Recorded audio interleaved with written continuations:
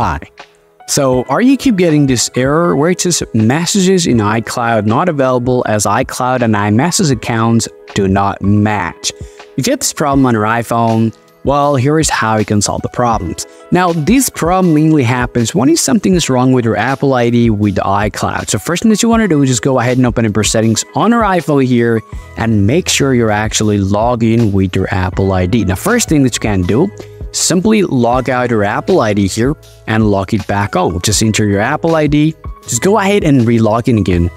Well, once you just log in with your Apple ID all over again, open up your Apple ID here, select iCloud, and then you want to scroll down here, and now just tap Show All, tap Messages, and make sure to just enable this option called Sync This iPhone.